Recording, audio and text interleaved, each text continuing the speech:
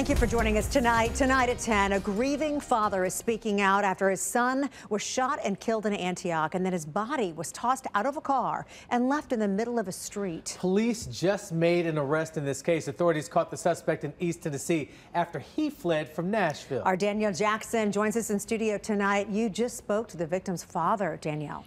Tracy, that's right. The father says he's glad an arrest was made in this case, but living with the reality that his son is no longer here is something he'll never get used to. I won't wish this on my worst enemy.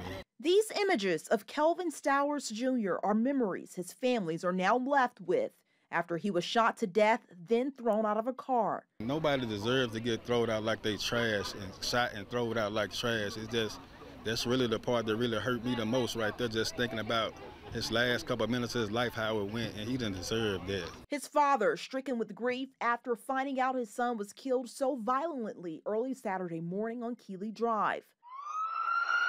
This is surveillance video of Metro Police responding to the scene. Police say he was shot inside of a vehicle, then the suspect left his body near the intersection of Haywood Lane and Keeley Drive. His father shares what his son was doing hours before the shooting. They was going out, have a good time or whatever.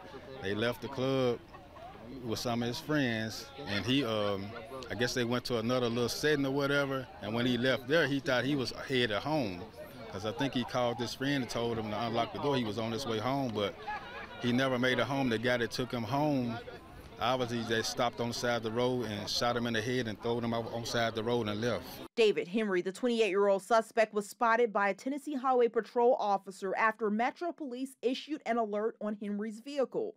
He was arrested in East Tennessee. The recent arrest is partial relief for this grieving father who says his son didn't deserve to die. My son was a great kid, loved by everybody, and he didn't deserve that right there. It's a hard pill to swallow because I've known people that lost their kids, children, and I can only imagine what they go through, but unfortunately now I know. In Nashville, I'm Danielle Jackson for WSMV4.